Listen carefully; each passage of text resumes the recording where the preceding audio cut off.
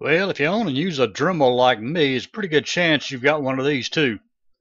They're okay for drilling in PVC. You might be able to use them to drill in brass, copper, or even aluminum, but much more than that, forget about it. A couple of weeks ago, I sprung for one of these. First glance, I don't know if I had much faith in it, but I figured I'd try it anyway. I think ideally you want to really aim for the lower magnifications of these things, by the way, unless you're really trying to step up and do some microscope work on something you know is very small. Here's my basic unit, USB only with an LED dimmer. Also coming with the software on a mini CD and then the little calibration ruler. You're really going to want this. Don't buy one without it. And now onto the mounting. All plastic. Real lightweight.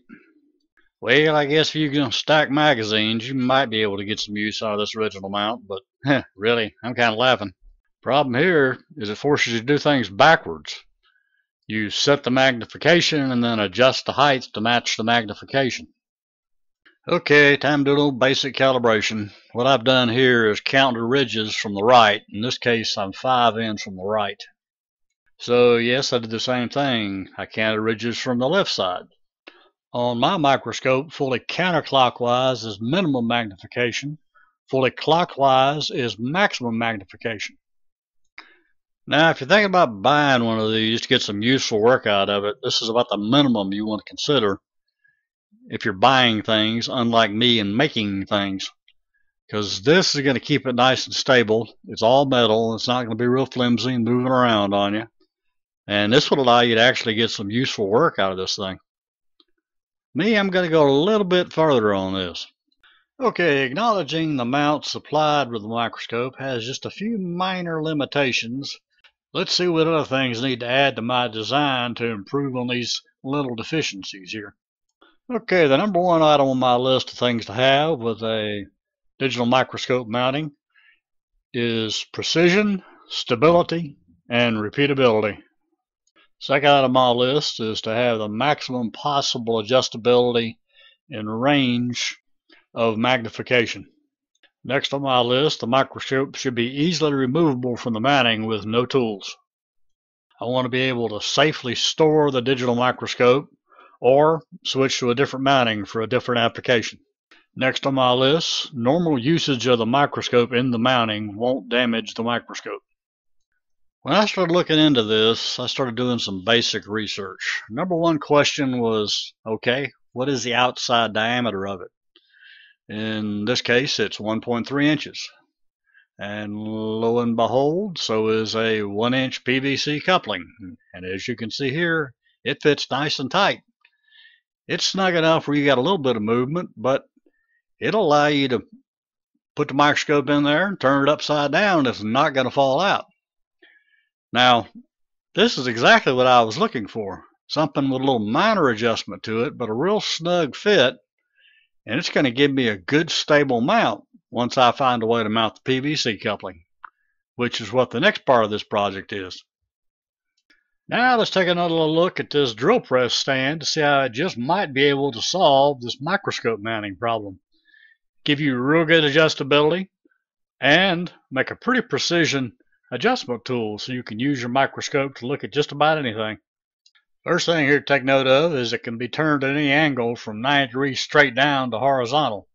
Obviously the purpose here is to hold the Dremel so you can have both hands on whatever you're working on. This just might be one of the features I'll explore a little later on in the video. This next view shows that there's just one bolt that's really holding on the portion that holds the Dremel itself. The bolt up top is for a drill stop guide. This too has some interesting things to explore. I'm going to go ahead and take off that one mounting bolt and pull out the rack assembly there that holds the Dremel. The one thing to take note of is you need to put a big washer in the existing bolt back. This prevents the bore from retracting all the way and releasing the spring tension. If you do that, you've got to take the whole side of the unit apart to re-engage the spring tension.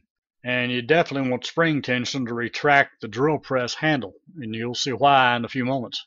Here's the actual Dremel holder, and the drill stop is removed from the drill press. And here's the actual Dremel holder as viewed from the bottom side looking up.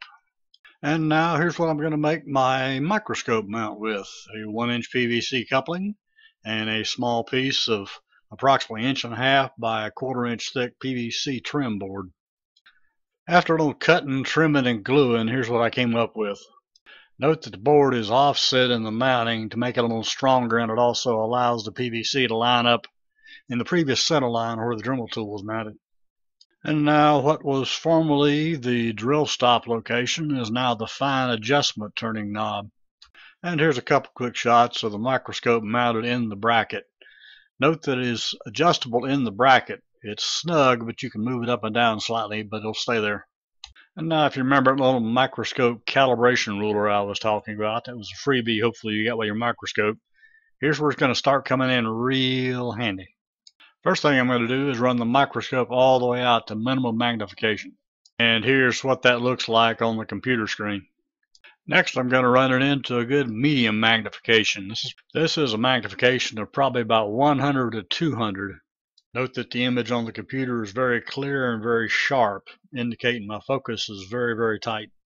Next, I'm going to move my scope mounting up to maximum magnification for the unit. In this case, mine should go to 800 according to the manufacturer. As you can see here, the image on the computer is still clear and very sharp, indicating again a good, solid, clean focus here. This means that, of course, this bracket allows you to go all the way from minimum magnification to maximum magnification and still have a good, tight focus.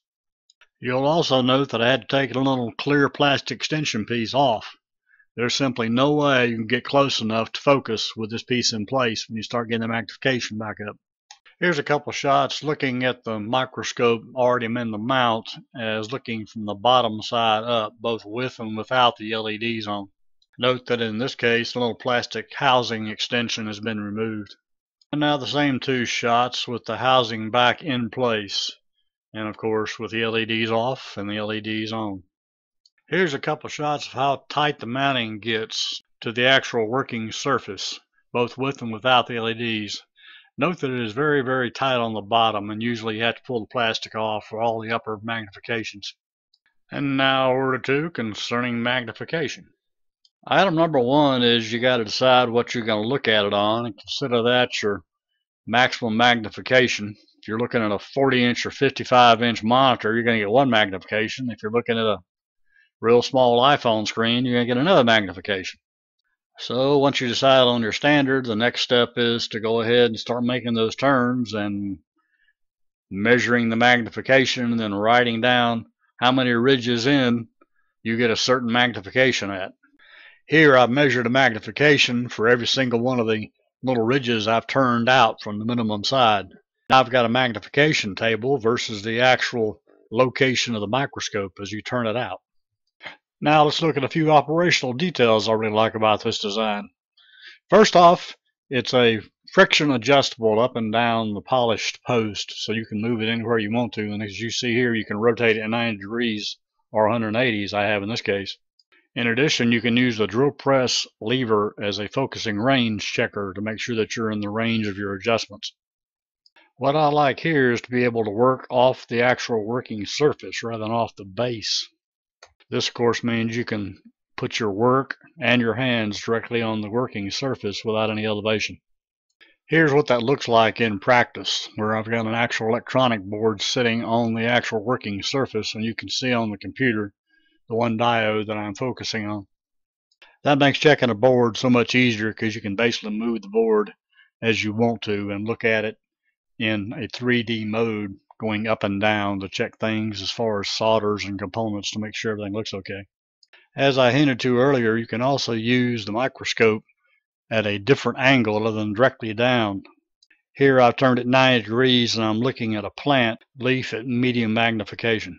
Here's another shot taking that same printed circuit board and turning it 90 degrees. That allows me to do my inspection perpendicular to the normal working axis. Okay, so what are the design limitations of this design?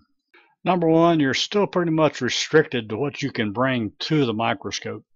Since it's got to be within easy distance of the microscope, you can't put anything big underneath it. Now, what I do like about this mount, it definitely is nice and precise, stable, and repeatable. It's everything I could hope for there.